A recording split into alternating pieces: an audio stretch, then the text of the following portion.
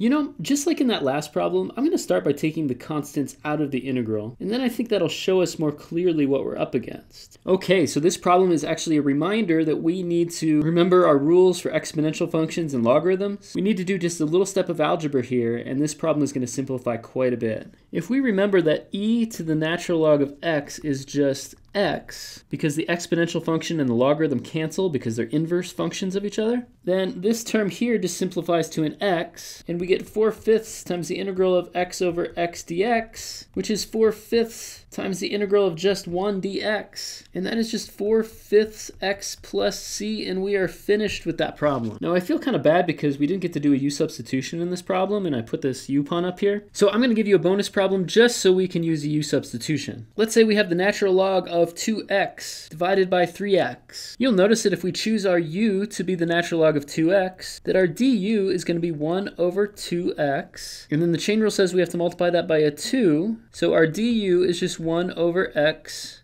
dx. Now if we pull a 1/3 out of this integral and we rewrite our integrand in this form, then we can more clearly see that what we're dealing with here is a u right here and a du right here. We can integrate u du. That's just going to give us 1/3 times a u squared over 2. Simplifying a little bit gives us a 1/6 u squared plus c. And if we plug our natural log back in for u, we get this as our final answer. And if you want to know why we can't bring this 2 out in front of this natural log, you can go to the previous video in this playlist to find out. All right, good job everybody. I do it all for the u substitutions.